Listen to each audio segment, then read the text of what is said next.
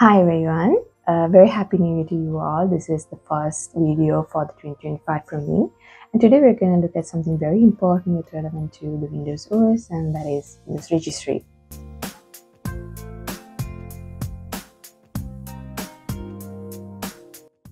So learning this topic might sound a little bit complicated, but I'll try my best to keep it simple. This video is targeted to forensic experts and those who want to learn about forensics, and if you're just curious about Windows Registry, because I'll be going on with the most basics. Okay, first let's start with what a Windows Registry is, but in a simple language first. The Windows Registry is kind of like a huge file cabinet which stores all settings in as in digital information. So one drawer might have documents or information on in-store programs, and another drawer will have information on how the computer should run. I'll give an example. So say your computer needs to check something like what color your desktop background is. So they just have to go to that particular drawer in the file cabinet and grab that answer.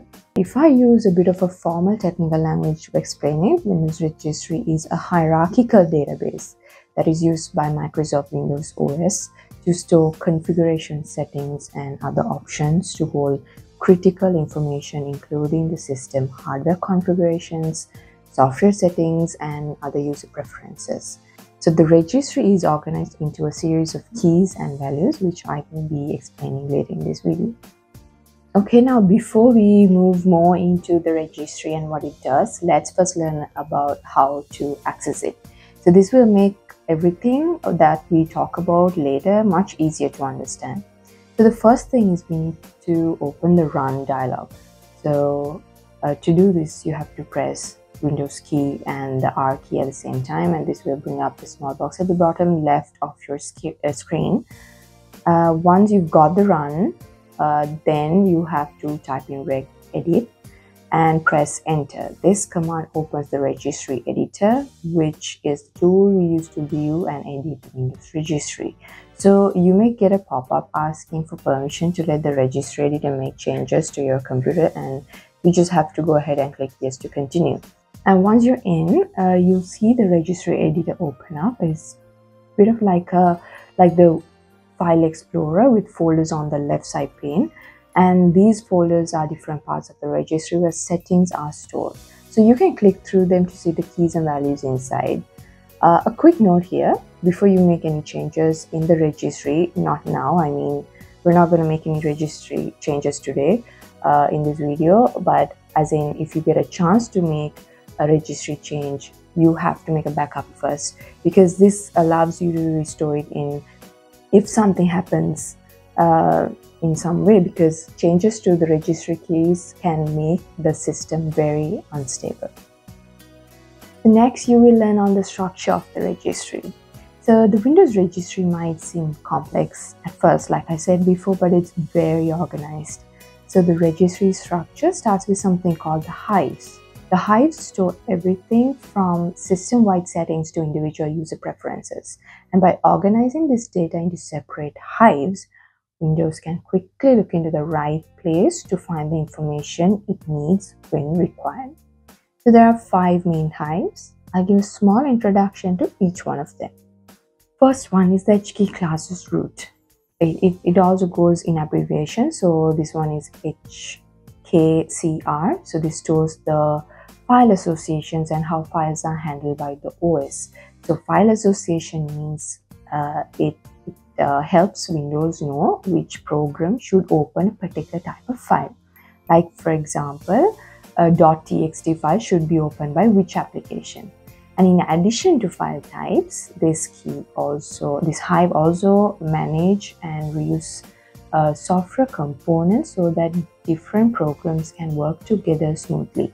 The next hive is the HK current user, HKCU, and this contains settings and preferences specific to the currently logged in user.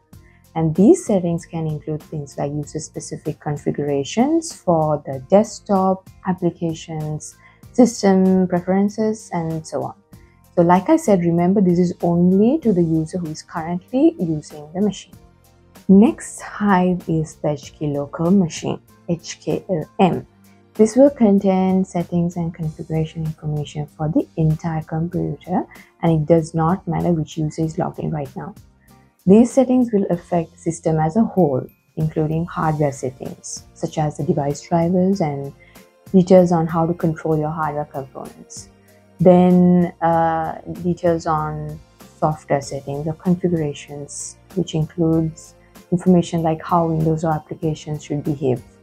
Then services that should start automatically. And it can store information about software versions, configuration settings, and licensing information as well.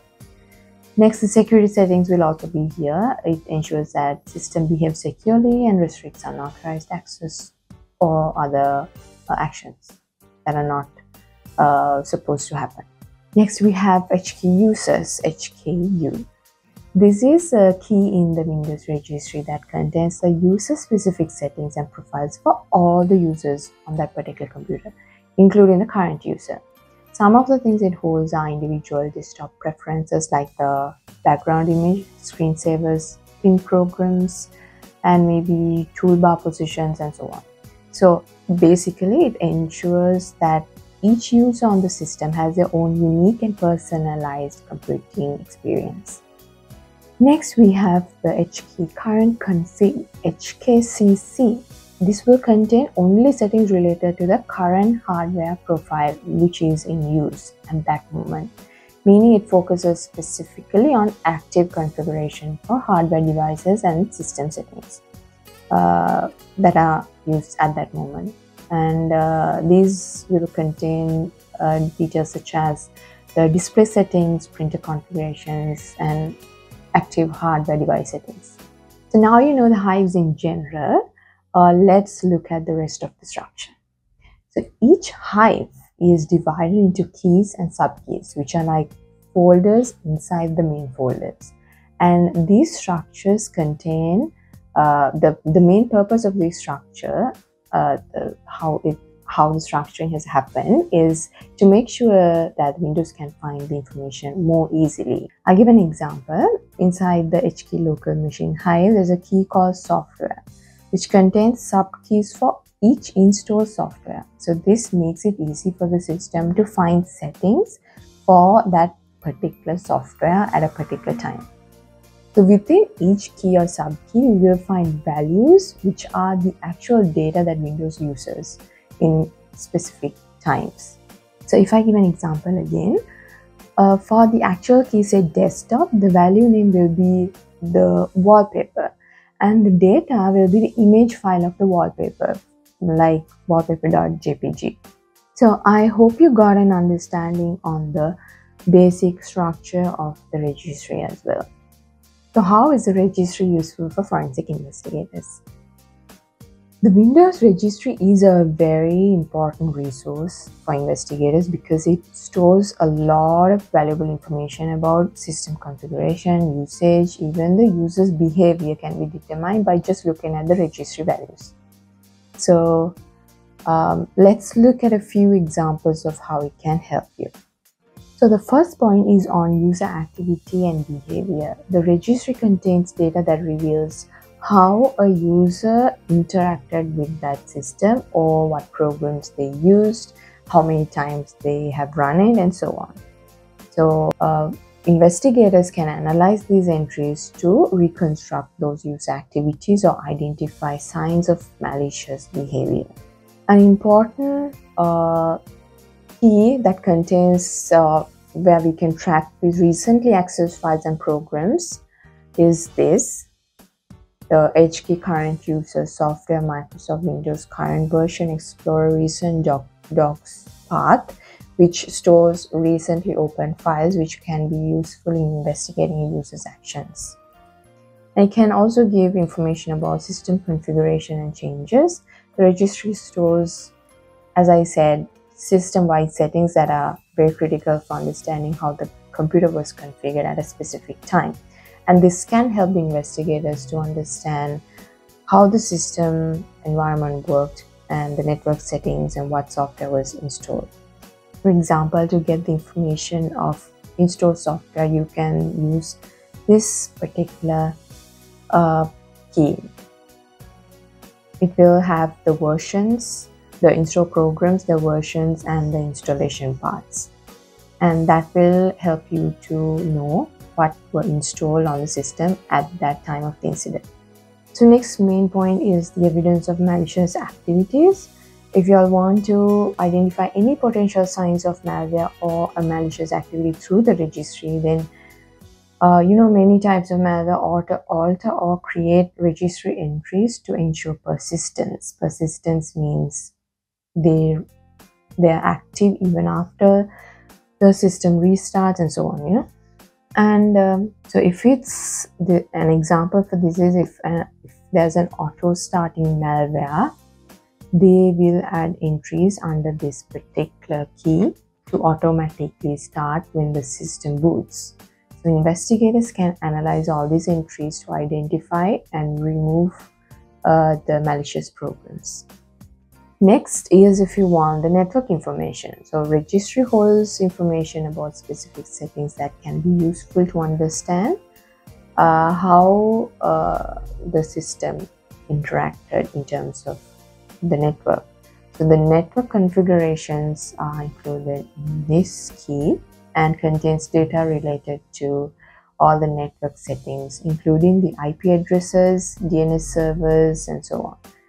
So the final example that I want to give is if you want to identify any connected devices. Registry contains information about devices connected to the computer, including the USB devices. So this can be valuable information for investigators when determining which devices were connected to the system for that particular investigation. So this key keeps a track of USB devices that were connected to the system. This will help investigators trace when a specific USB device was plugged in to that particular computer. So I hope this gave you a basic understanding of the registry. If you all want a further explanation, I think I can try to give a demo, maybe how to extract the registry for forensic purposes and so on. I will try that. But in this video, it's more about the basics and understanding what registry is, even if you're just curious on how to access it and so on. And if you have any questions, you can drop them down in the comment section and I'll be answering. Thank you.